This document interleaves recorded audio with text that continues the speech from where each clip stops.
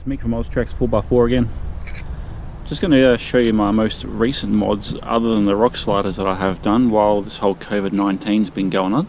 So I'll flip the camera around here now and I'll show you a couple of them.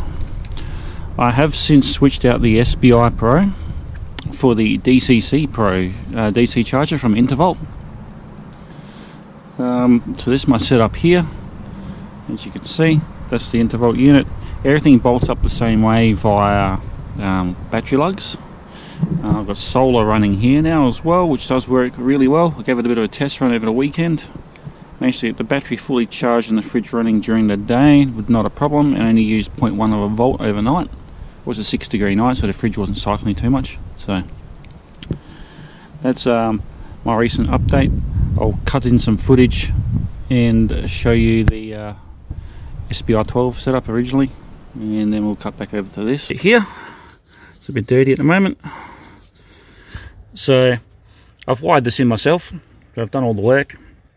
This system here is a programmable battery isolator, so I can set the voltage it cuts in and cuts out at. Unlike the red SBI 12, that one there is a set voltage and it cuts out at 12.7. Yeah, I can set this to cut into whatever.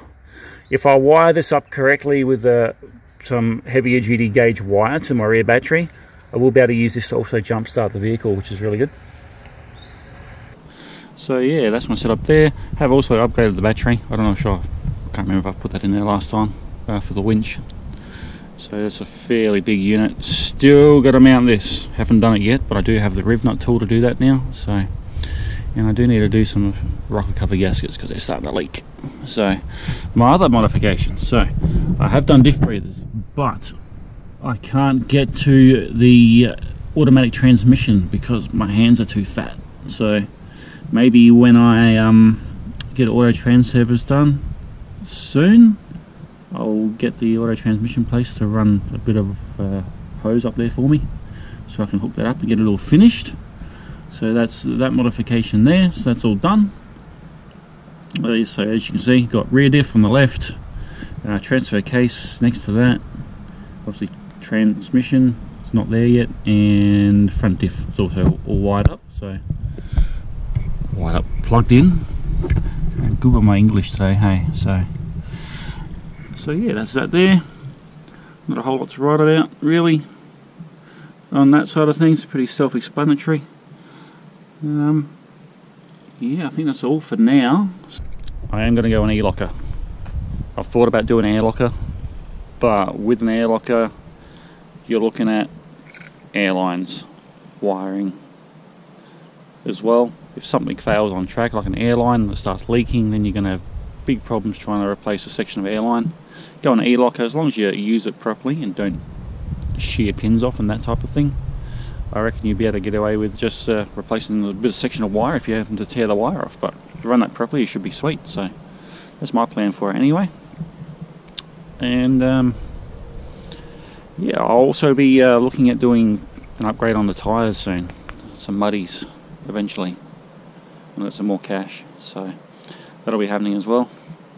Nothing else really to write about. I'll show you the inside for the Intervolt unit. Forgot to show that as well, so I'll cut to that now and I'll show you the display and how that all works. This here tells me that it's a flow charge, a 1/2 amp draw at the moment.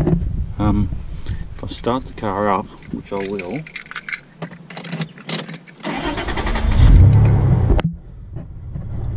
and give it a sec to kick in and do its thing. At the moment it's on a DC flow charge, so it's not going to do a whole lot.